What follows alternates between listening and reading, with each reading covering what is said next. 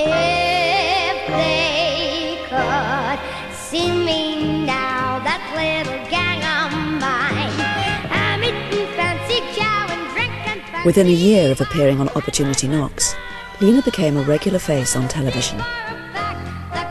The whole island was very, very proud of her.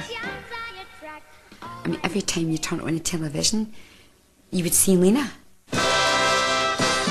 She guested on the Bachelor's television series for BBC. She guested on shows like Morecambe and Wise, and things like that. See you every day, walking down the avenue. To get to know you, all I do is smile at you. I mean, she couldn't, for instance, work as an adult professional artist and do summer season and pantomime and so on until she was older.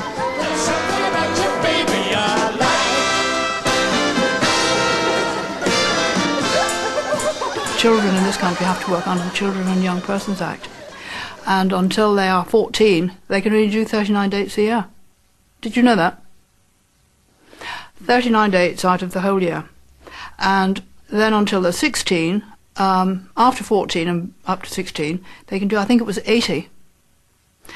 You know, so there wasn't the great opportunity when she had her hit for her to appear a lot and to make a lot of money. There just wasn't the opportunity to do it, unfortunately. The Solomons had a hectic lifestyle. Her cousin Martha and husband David were occasionally asked to take care of Lena while the Solomons were away. When she came here with us for those weekends, I mean, she would stand on that little fireplace in that room there and do little shows for us. Didn't stop. She'd put on little hats. She was a fantastic mimic. She could mimic beautifully, which you rarely saw on the TV. She used to come across with a little girl accent, you know, like that and all that. But she was a wonderful mimic. She would mimic all the well-known singers and actors around and do everybody. Put little shows on for us. She was delightful. She really was. You know, we used to sit here and have fun. We had a little dog at the time. She used to play with her little doggy, and it was a perfectly lovely little kid, you know. Did everything, ate everything, enjoyed everything. Although Lena seemed happy, the press were quick to notice that she was losing weight. She said something to us once, Dorothy, about, what did she say, Martha? Oh, about being a little bit overweight, but, you know, being on the island with fish and chips and tin beans and spaghetti, etc. Dorothy put her on a sort of, I would say, a healthier diet. Obviously she was plumpy. You know, all the kids on Rothley were full of fish and chips because that's all they ate, bless them. So when she came to London eating beautiful foods at Dorothy's house, you know, and desserts and cream, this and that, and then suddenly it was... Yes. What's going on here, you know, something she'd never seen or had before. And she did say, you know, I've got to wear all these silly costumes and try and get into them and try and be a bit more with it for the TV, you know.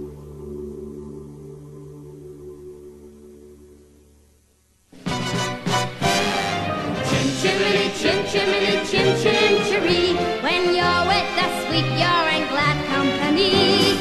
In 1976, at the age of 12, Lena Zavaroni became the youngest performer to top the bill at the Royal Variety Performance.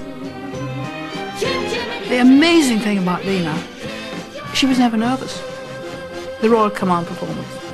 She had a very quick change in it. She came in and did a number as a chimney sweep, and then there was a transformation into the sparkly dress, you know. And I could be standing on the side of the stage thinking, not Lena. She was, you know, the play on music or whatever. She's off. No nerves. Lena's parents still lived in Rothesay, and because of work, Lena only saw them occasionally. In London, she spent most of her time in adult company. It was thought she needed to be with children her own age, and so she was enrolled at the Italia Conti Stage School. Lena? Yes, Mr. Vogt? Wrong. She came into the building, everyone recognised that it was Lena Zavaroni, this young girl who'd been singing and photographs in the newspaper, so everyone was excited to have her at school.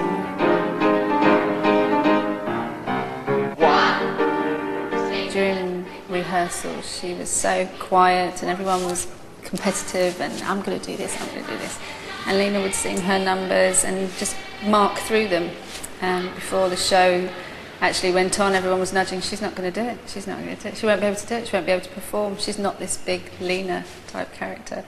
And of course the curtain went up and suddenly this young kid went on stage with a voice to die for.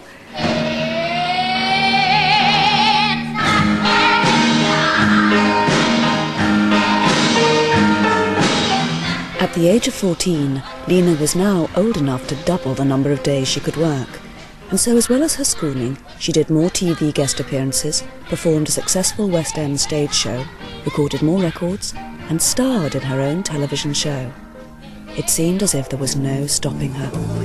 Raindrops on roses with whiskers on kittens, bright copper kettles with warm woolen mittens, brown paper packages tied up with strings.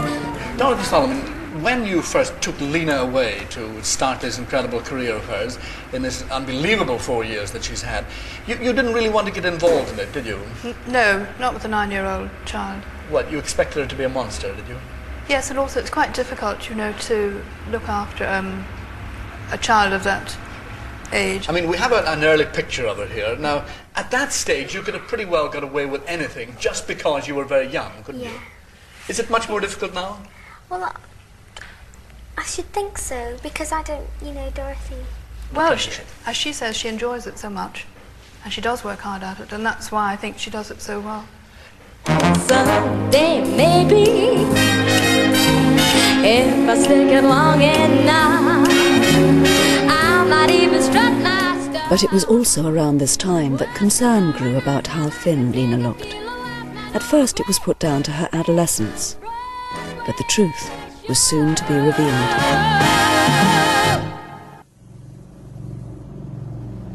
In the summer of 1979, when Lena was 16, she returned to the Isle of Bute to visit her parents.